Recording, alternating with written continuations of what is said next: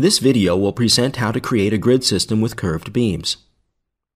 Let's activate the Design, Grid System command to open the Grid System Settings dialog. Display the General Settings page and select the Radial Grid System option. Choose the curved beam type, and don't forget to select the Default Beams on Grid Lines option to place curved beam elements as part of the grid system. Click OK to leave this dialog. And notice that the previously defined grid system with curved beams is ready to be inserted into the floor plan view. The position and geometry of the grid system can be defined by multiple clicks.